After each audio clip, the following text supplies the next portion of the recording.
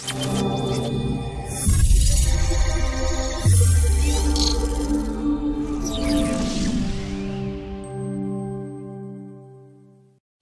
morning, my name is Umberto Mucci. Today is Sunday, March 22, and this is with the Italian News, a video broadcast from Italy on lockdown.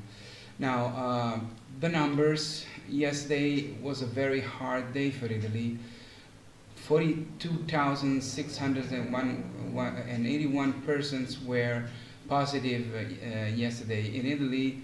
6,072 patients were recovered, but unfortunately the deaths were 4,825 from the beginning of this crisis.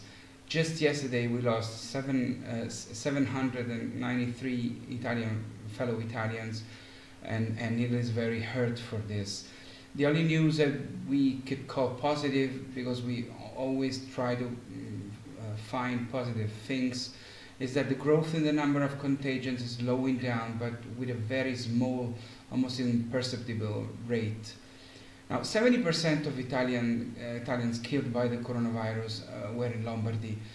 The 12.5% mortality rate of those infected in Lombardy is a statistical anomaly as well as a continuing tragedy. In the rest of Italy, the average rate is 4.5% and lower in the rest of the world. Scholars are trying to understand this terrible mystery. Some hypotheses speak of the possibility that the virus has somehow entered in the ventilation ducts of some hospitals, like SARS did in 2012 in a hotel in Hong Kong.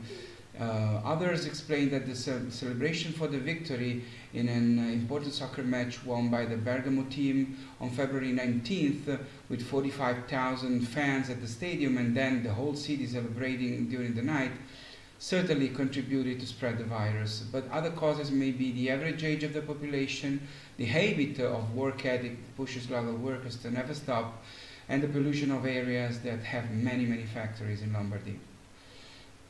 Now, yesterday, the Italian government has decided to close, at least until April 3, any productive activity that is not strictly indispensable to guarantee essential goods and services. Supermarkets and grocery stores, pharmacies, transport, insurance and banks will remain open. 2 days ago, the government made a call for a medical task force made by 300 doctors in support of hospitals in difficulty for the coronavirus emergency. It will be a team that will start from Lombardy and then move throughout Italy where it is needed. Yesterday it was announced that 7,220 applications of all ages from all over Italy were sent. This is Italy reacting, this is Italy supportive, this is Italy united. A study published by the journal Medical Virology has shown that the virus has entered Italy twice from Germany and China at different times. This means that we Italians were not the plague spreaders of Europe. We were not. We were those who suffered the event first. Yesterday started a bridge of light for Genoa with the colors of Italy on all 1,000 meters of the new bridge designed by Renzo Piano, under construction in place of the one that collapsed in August 2018 in Genoa. Light has a particular significance for Genoa, whose symbol is the lantern, that since the year 1128 has continued to illuminate the city, being rebuilt every time it was damaged, to signal to the ships the entry into the city and to signal to the citizens the approach of the ships. The lighting will take place every day at 7:30 p.m. when in the main squares of Genoa the Italian anthem will play. Now, Italian tourism has been hit very hard.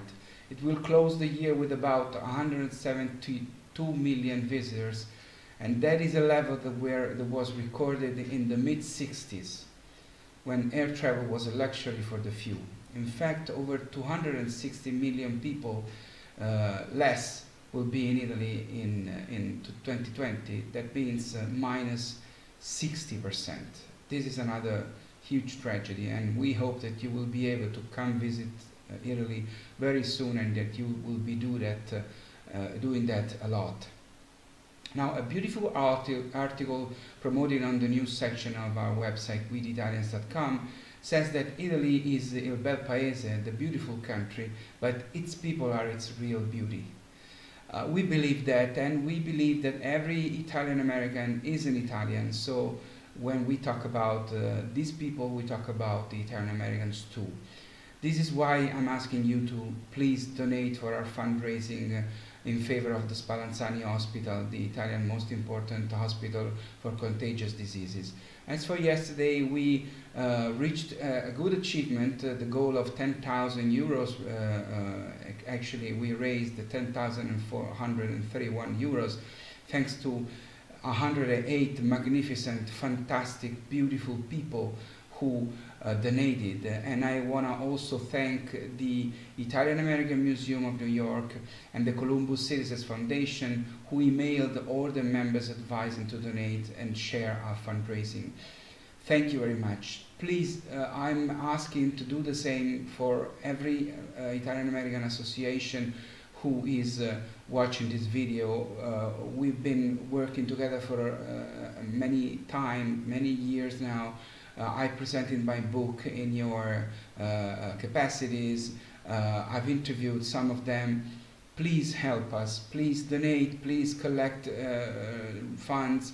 Please tell your members to donate through our fundraising. The link of the fundraising is in the description of this video. Please help Italy however you can. We need your help. We need your help now. It's urgent, it's critical, it's fundamental. Please, I'm counting on your love for Italy and your generosity. Please help Italy. I'll see you tomorrow. Ciao from Rome.